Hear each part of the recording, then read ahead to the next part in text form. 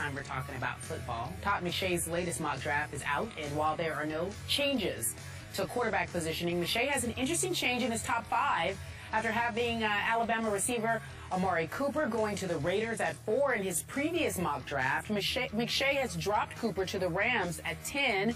Now he has West Virginia wideout Kevin White going 4th overall to the Raiders after an impressive workout at the scouting combine. Skip Bayless, do you believe that White should be the first receiver taken in the draft? Stephen A., I am 100% with Todd McShay on this. If, in fact, Oakland wants a wide receiver, I definitely would take Kevin White over Amari Cooper. Not to say that Amari Cooper is going to be a bad player. He's going to be a very, very good player. But Kevin White's going to be a little bit better. Just so you get this, August 30th, as this season opened, I'm sitting on my couch. I did not attend this game, so maybe it didn't count. But I am watching the opener at the Georgia Dome between Alabama and West Virginia. Alabama and West Virginia. And I kept saying, who is that? Who's that number 11 for West Virginia? My God, did you see that catch and that catch and that catch? He caught 9 balls that day for 143 yards against Alabama. Then my Oklahoma Sooners on September 20th, that night, a Saturday night, went to West Virginia, and I kept saying, can you please get a couple of guys on number 11? He would go up and snatch balls out of the air, played so physically. He looked like he could run a little bit. I kept reading that his top end speed was questionable until he got to the combine, did number 11, Kevin White, and he ran 4.35 in the 40-yard dash at the combine at 6'3", 215 pounds. Woo! And I'm saying, well, that clinches it for me. If I'm the Raiders, I am taking Kevin White.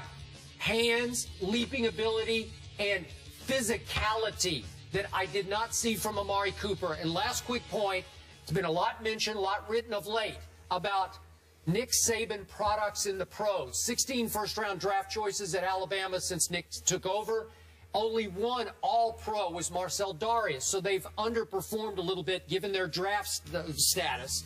Why is that? Maybe Nick Saban's such a great coach that he coaches the max out of them in college, and they can't go much farther. They're as good as they'll ever get in college. I'm not saying that's Amari, but that would give me a little pause, a little bit pause. So I'm taking Kevin White over Amari Cooper. Skip Bayless, I'm not in much of a position to disagree with you. I watched West Virginia once this year. They played Oklahoma when they were ranked number 4 at the time. They lost 45-33. This is a team that in the 2 years White has been there, they were 4-8 and 7-6 in the Big 12. Last year, they lost, obviously. They lost their bowl game. They lost the Liberty Bowl game to Texas A&M. They had 3 consecutive losses against TCU, Texas, and Kansas State before winning at Iowa State to end the regular season. I just look at them right now, 7-6, 4-8 prior to that. He had 109 receptions, you know, for 1,400-plus yards, and that was impressive. But I'm thinking about Alabama. I'm thinking about Amari Cooper. I'm thinking about the SEC, which you rave about. I'm thinking about the 124 receptions. I'm thinking about the 1,700 yards. I'm thinking about the route running. I'm thinking about some of the catches. I'm thinking about the competition they're going against. I'm thinking about the quarterback he was working with in Blake Sims, who was decent at times and other times wasn't, but so impressive. And I think all of those things and how everybody was raving about Amari Cooper, I'm going to go with the resume before I go with the scouting combine. And that's the only reason that I would stick with Amari Cooper. The resume tells me the level of competition, the pressurized moments, the fact that you were pretty much the lone passing option. Everybody knew you were. It's in the tough SEC. All guns are blazing in your direction. And somehow, some way, you still go out there and do what you did this year and get y'all to the national semifinal. I'm going to roll with that. I'm not knocking White. I'm not questioning his abilities. I mean, obviously, he's a little bit taller. That's a big thing. He's got about 2 inches. Love his body. Looks like he's ready for the NFL. He's got the speed, got the hands, all right? But those big moments when I saw Amari Cooper produce, to me, he's somebody that I can trust on the next level. I look at White at West Virginia, kind of year they've had the last couple of years, even though he was big time this last year when they went 7-6, I don't know.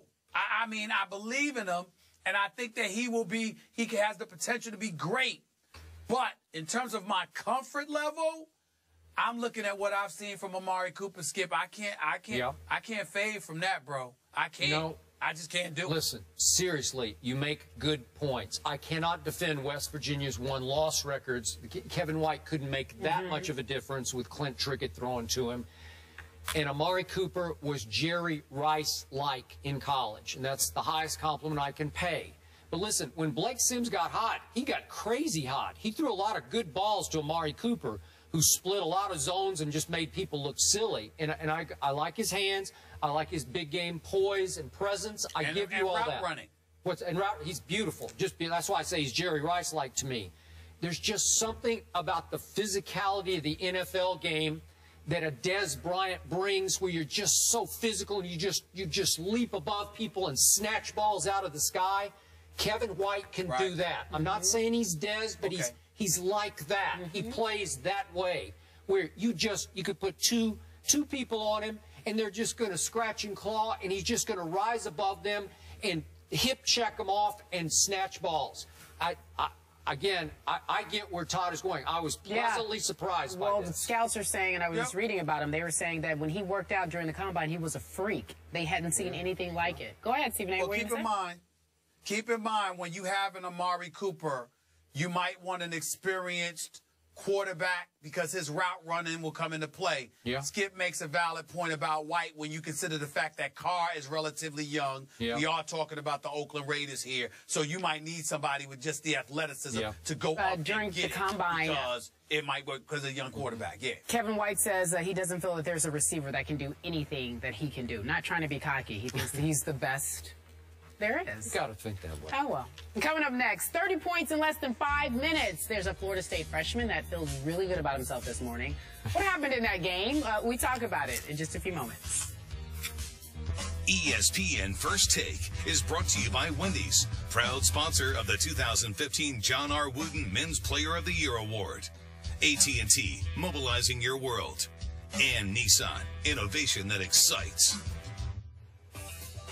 Florida State's Xavier Rattan-Mays scored 30 points in the final 4 minutes of an 81-77 loss to Miami. The freshman scored all but 3 of the Seminoles' final points. All but 3.